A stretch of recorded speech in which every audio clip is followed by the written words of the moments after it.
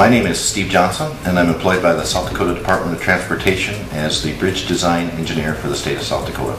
Well, we come to School of Mines for several reasons. Of course, the excellent reputation that the School of Mines has for engineering students, and the fact that there's a lot of South Dakota kids that come out here, and we like to hire South Dakota kids when we can. Well, we've recruited here at School of Mines for a lot of years, and we continue to come back because we've been able to hire some very good engineers from the School of Mines. And so we keep coming back, hoping we can get more. Well, we feel that students coming out of School of Mines are very well prepared. They have a good knowledge of the fundamentals of engineering, and generally speaking, they're very hard workers. We really enjoy having School of Mines students come to work for us. Well, I am a School of Mines alumnus, long time ago, in the land before time, but when I came out of School of Mines, I had a very good knowledge of engineering fundamentals, that is. I learned a lot of things on the job, but I feel that the fundamentals that students learn here at School of Mines very well prepares them for the engineering world and jobs that they might get in the future.